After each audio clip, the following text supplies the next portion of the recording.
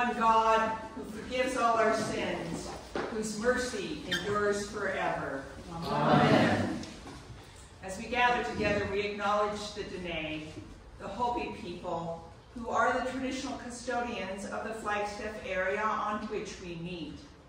And we pay respect to the elders, past and present, of all indigenous people of the Arizona and United States. Amen. Almighty God, to whom all hearts are open, all desires known, and from whom no secrets are hid, cleanse the thoughts of our hearts by the inspiration of your Holy Spirit, that we may perfectly love you and worthily magnify your holy name through Jesus Christ our Lord. Amen. Let us confess our sins in the presence of God and of one another, first beginning with a moment of silence.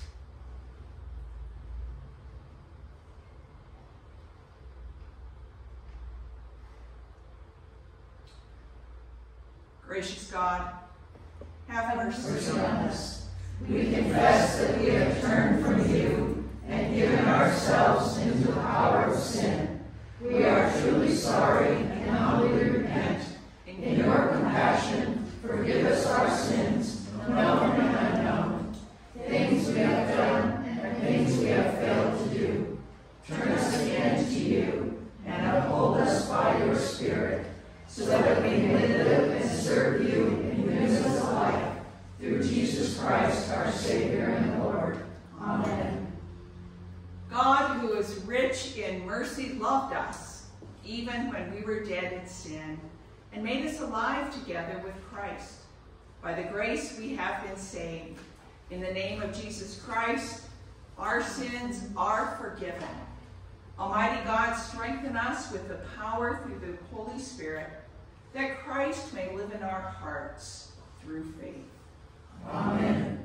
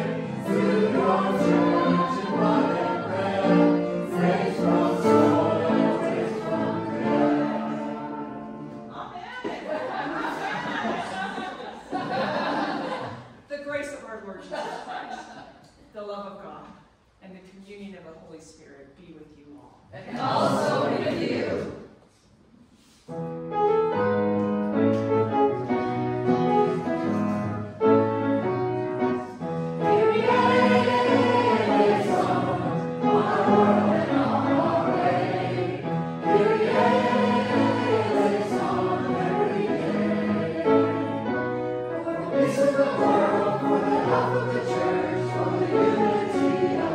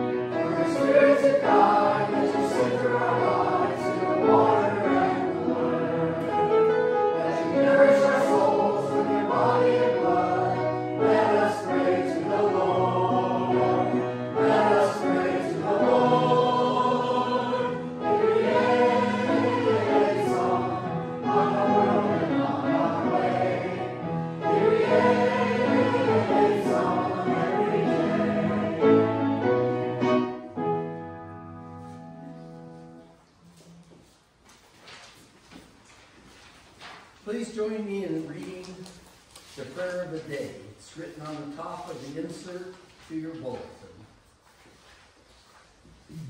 O Lord God, enliven and preserve your church with your perpetual mercy. Without your help, we mortals will fail. Remove far from us everything that is harmful, and lead us toward all that gives life and salvation. Through Jesus Christ, our Savior and Lord. Amen. So the first reading is from Ezekiel 33, 7 through 11. So you mortal, I have made a sentinel for the house of Israel. Whenever you hear a word from my mouth, you shall give them warning from me. If I say to the wicked, O wicked ones, you shall surely die, and you do not speak to warn the wicked to turn from their ways, the wicked shall die in iniquity, and by their blood I will require at your hand. But if you warn the wicked to turn from their ways, and they do not turn from their ways, the wicked shall die in their iniquity, but you will have saved your life.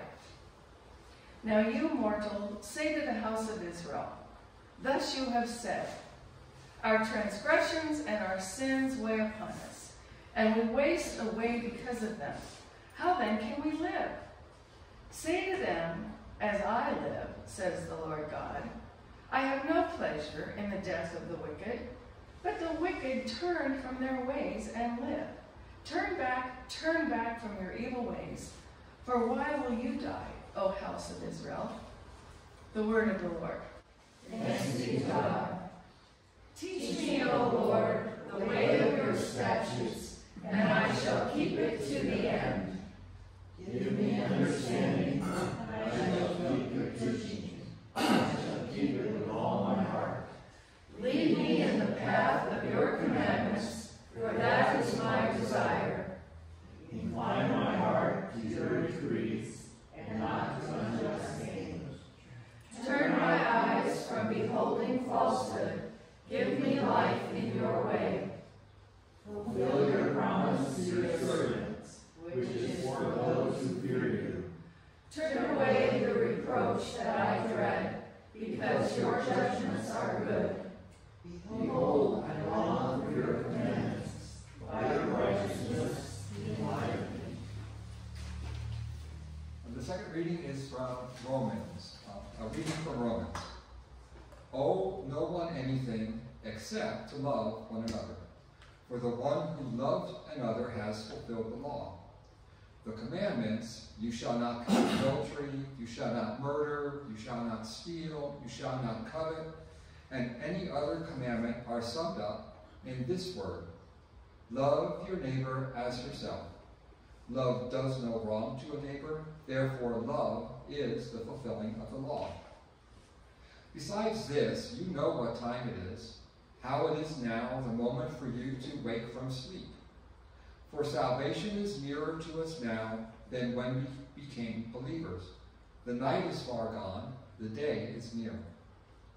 Let us then lay aside the works of darkness and put on the armor of light. Let us live honorably, as in the day, not in reveling and drunkenness, not in debauchery and licentiousness, not in quarreling and jealousy. Instead, put on the Lord Jesus Christ, and make no provision for the flesh to gratify its desires. The word of the Lord. Thanks be to God.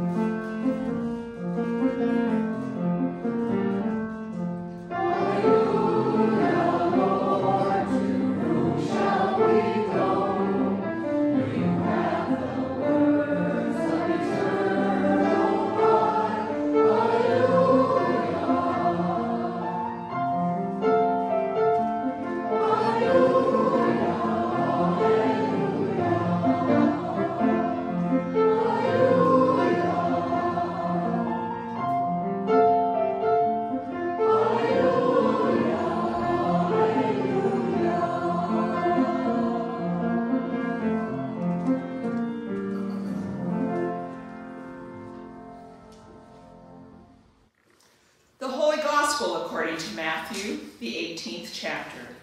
Glory to you, O Lord. Jesus said to his disciples, "If another member of the church sins against you, go and point out the fault when the two of you are alone. If the member listens to you, you have regained that one. But if you are not listened to, take one or two others along with you, so that every word may be confirmed by the evidence of 2 or 3 witnesses. If the member refuses to listen to them, tell it to the church, and if the offender refuses to listen to even the church, let such one be to you as a Gentile and a tax collector. Truly I tell you, whatever you bind on earth will be bound in heaven, and whatever you loose on earth will be loosed in heaven. Again, I truly tell you, if 2 of you agree on earth about anything you ask, it will be done by my Father in heaven. For where 2 or 3 are gathered in my name, I am there among them." The Gospel of the Lord. Praise to you, O Christ.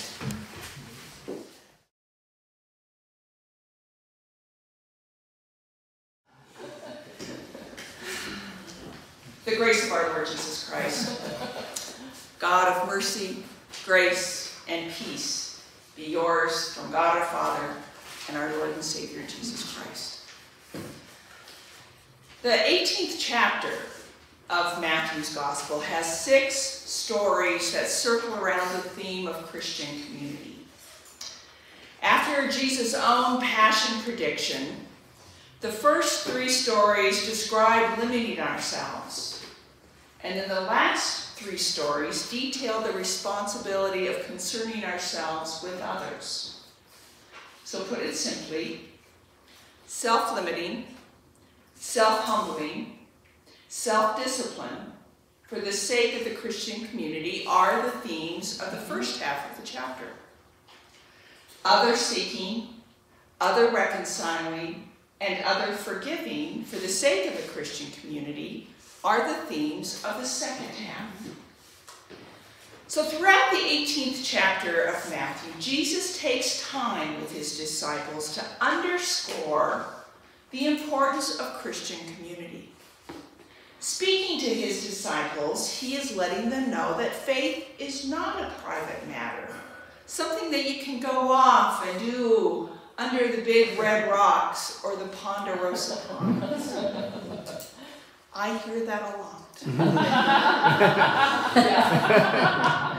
And I always ask when they're in trouble, and how are those red rocks helping you? But life in Christ is a community affair. Something that happens where at least 2 or 3 are gathered together in Jesus' name. That's when Jesus promises to be in our midst, not when we're off by ourselves feeling all holy and such. Jesus lets us know that, like it or not, we need each other. Not just for practical reasons of like getting to doctor's appointments, getting groceries, or having someone cheer you on when you're off walking a race, but for spiritual reasons as well. We need each other because two heads are better than one.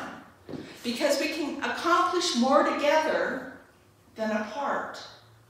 We need each other to remind ourselves that we belong to not just the congregation, but we belong to a family of faith. Now, when families work together, they are God's way of teaching us important things like how to share, how to speak to others, how to care deeply for one another. And we learn these important lessons like we can't have everything. We learn to compromise, giving some things that we want to other people. And if we're honest,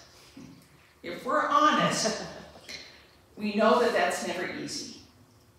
But this is part of being fully human, created in the image of God. There is something else we learn in families: how to fight.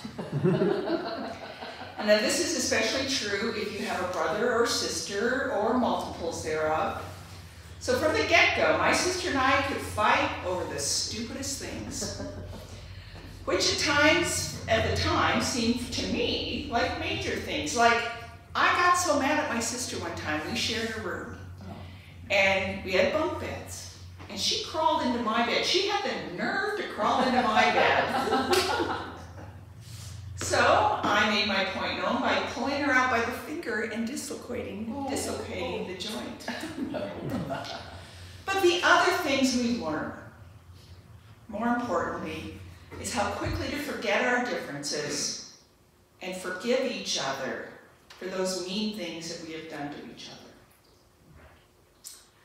But not everyone has those memories from growing up. Maybe you didn't have brothers or sisters.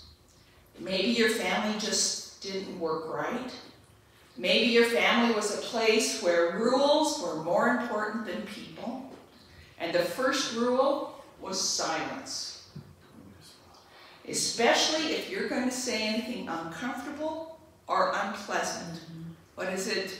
What did Selmer's mother say? Children are seen but not heard. Yes, or if you can't say something nice, don't say anything at all. So if we're going to say something, the family rule was keep it nice or keep it to yourself, because harmony, or even the illusion of harmony and peace, was far more important than telling the truth. In today's lesson from the Gospel of Matthew, we learn that this should not be so with our Christian family. In the household of God, when someone sins against you, you must go and talk. Not shout, not berate, but talk to and listen to them. And if that doesn't work, you must keep going back, eventually with others, doing everything in your power to reconcile with your brother or sister. Now, the really odd thing about Jesus' counsel here is that Jesus seems to put the burden on the victim. And that Jesus seems he's far less concerned about who is right and who is wrong than he is about getting the family reconciled again. The important thing is that we are to listen to each other. And if something is wrong, we shouldn't pretend that nothing is wrong, because the only thing worse than losing a brother or sister is pretending that you haven't acknowledged, and you're letting that fester, and it becomes an unintended wound.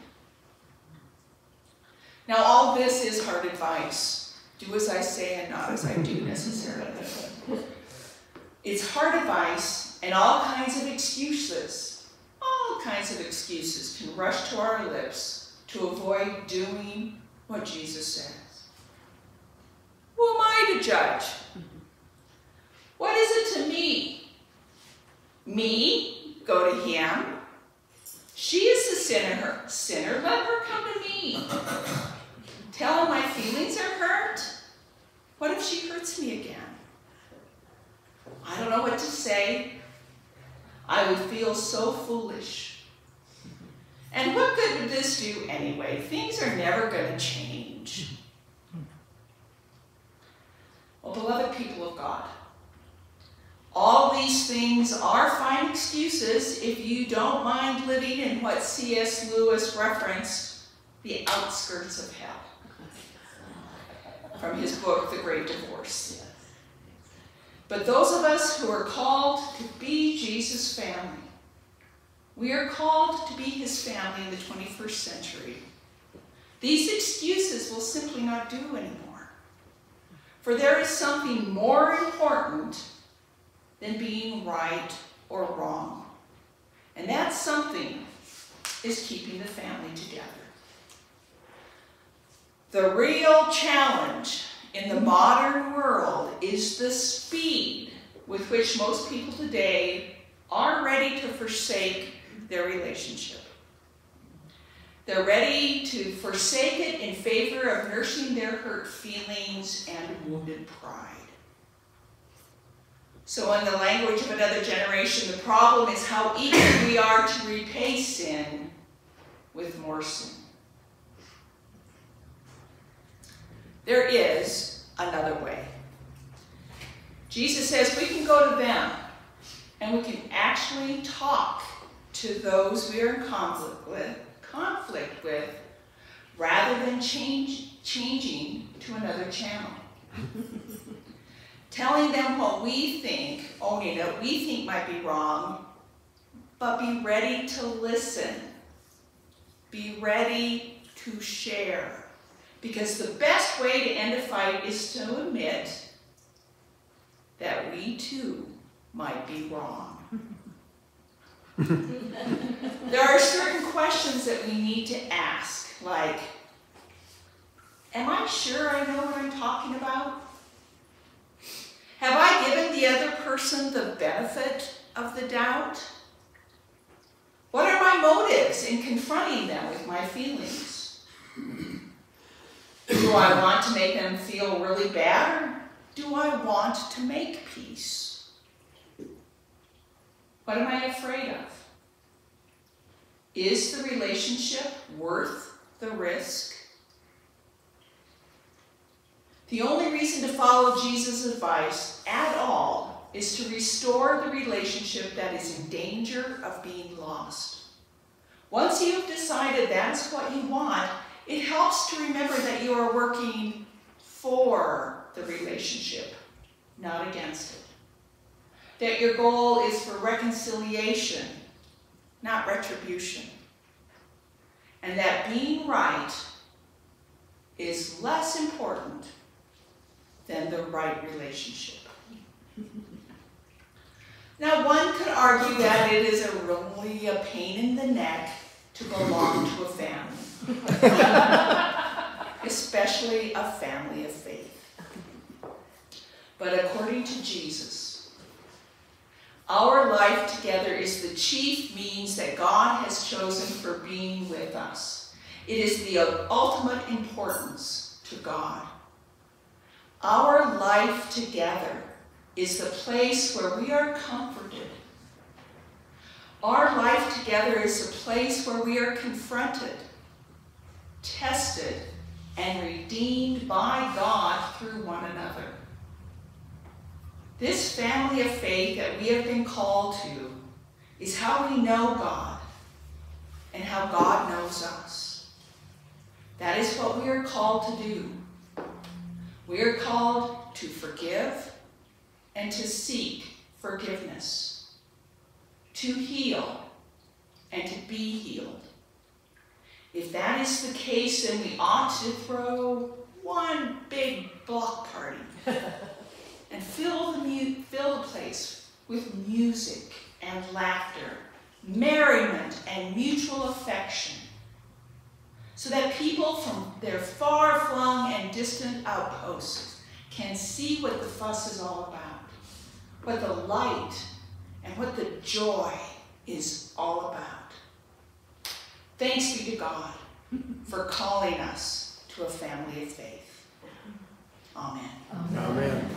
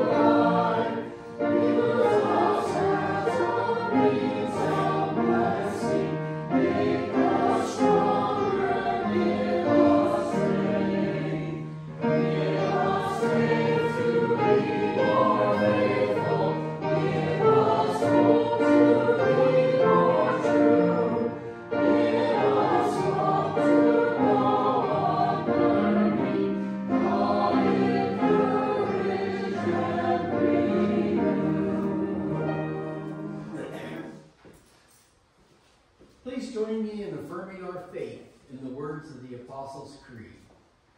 I believe in God, the Father Almighty, creator of heaven and earth.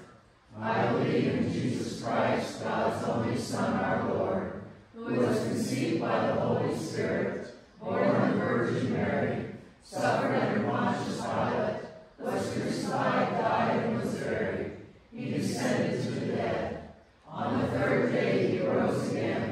He ascended into heaven, and he is seated at the right hand of the Father, and he will come to judge the living and the dead. I believe in the Holy Spirit, the Holy Catholic Church, the communion of saints, the forgiveness of sins, the resurrection of the body, and the life everlasting. Amen. Remembering the caring and generous works of God, we pray for the church, the creation, and the needs of our neighbor. Hold us accountable, O God. Show your church where repentance is needed, and lead us in paths of intentional compassion and listening. Help us extend hands of reconciliation and care, especially in relationships with other Christians and peoples of other faiths. Merciful God, receive our prayer.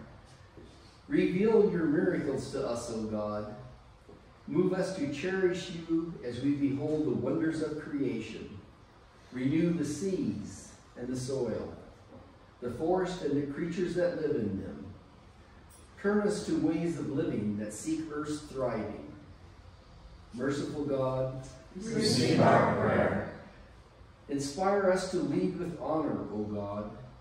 Guide judges and legislators, police, and government officials to create and uphold just laws. Move us to treat all people with dignity and guide our conversations with one another. Merciful God, receive our prayer. Help us comfort those who suffer, O God. Reassure any who are harmed by the wicked acts of others.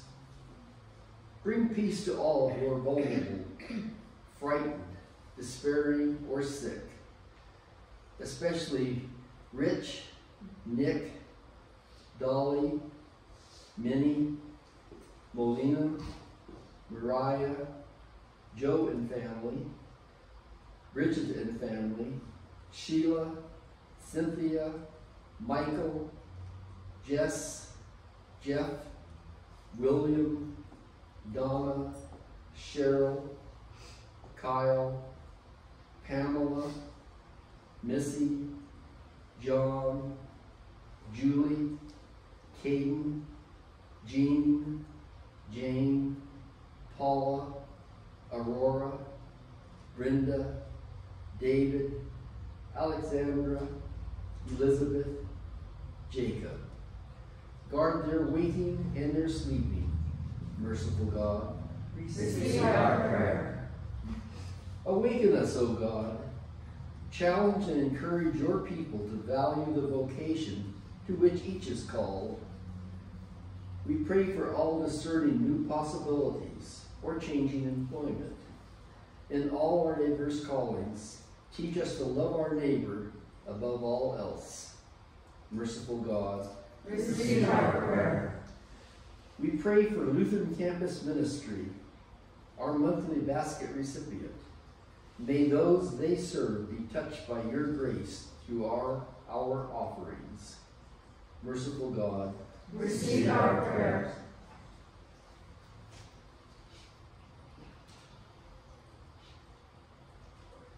Gracious God,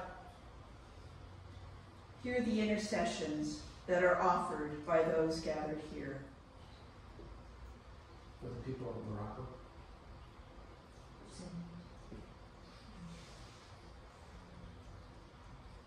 the hungry,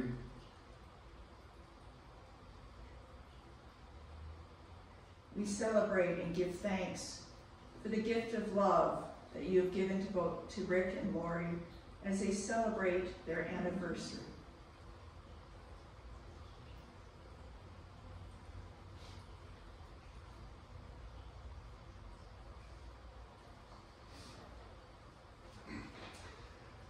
Be our hope, O God.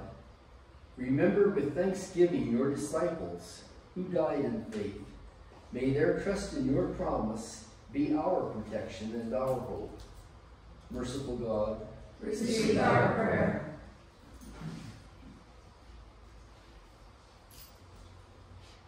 Remember us according to your steadfast love, as we offer these and the prayers of our heart, trusting in your compassion which has been made known to us through Jesus Christ. Amen. Amen. The peace of the Lord be with you all. And also with you. Please share that peace with one another.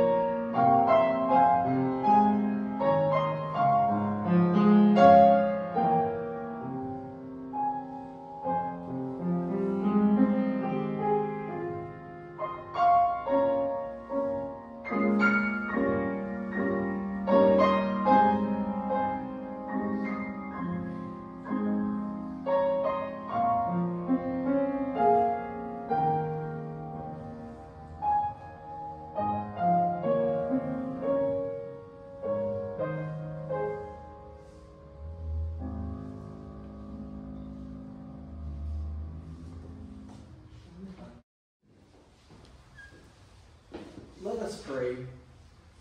God of field and forest, sky and sea, you are the giver of all good things. Sustain us with these gifts of your creation, and multiply your graciousness in us, that the world may be fed with your love, through Jesus Christ our Savior and Lord.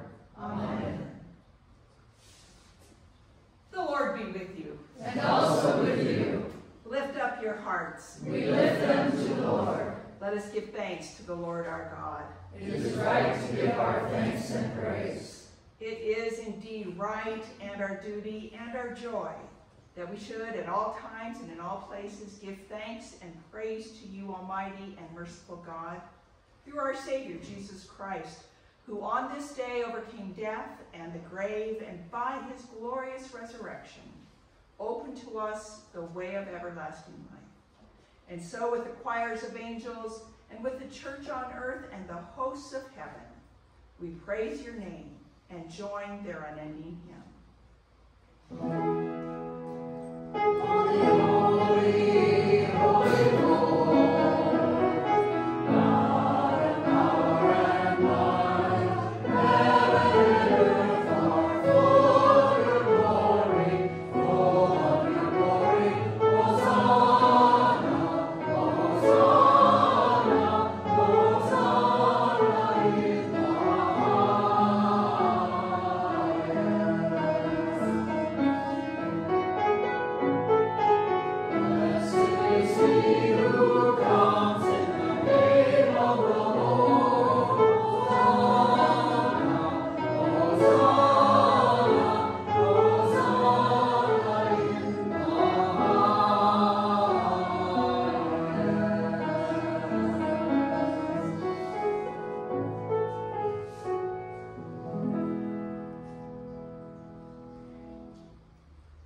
On the night in which he was betrayed, our Lord Jesus Christ took bread, and after giving thanks, he broke it.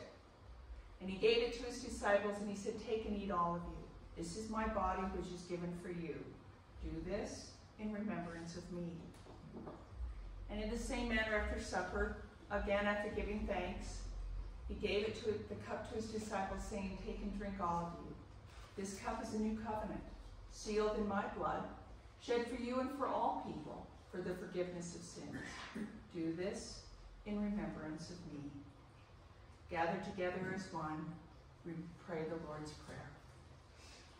Our Father, who art in heaven, hallowed be thy name. Thy kingdom come, thy will be done, on earth as it is in heaven. Give us this day our daily bread, and forgive us our trespasses, as we forgive those who trespass against us. And lead us not into temptation, but deliver us from evil. For thine is the kingdom, and the power, and the glory, forever and ever. Amen. These are the gifts of God for the people of God. Thanks be to God. Amen.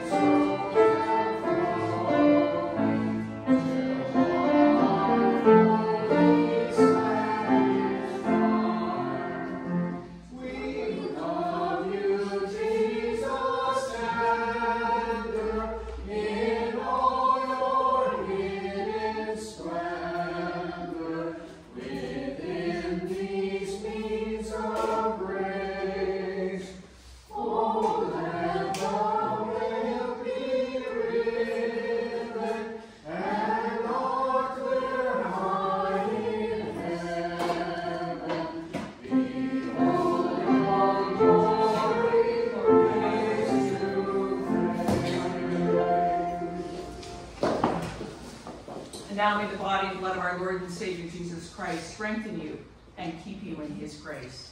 Amen. Let us pray. We thank you, generous God, for the refreshments we have received at your banquet table. Send us now to spread your generosity into all the world, through the one who is our dearest treasure, Jesus Christ, our Savior and Lord. Amen. Now may the Lord bless you. May the Lord make his face to shine upon you, and may the Lord look upon you with favor and give you peace. Amen.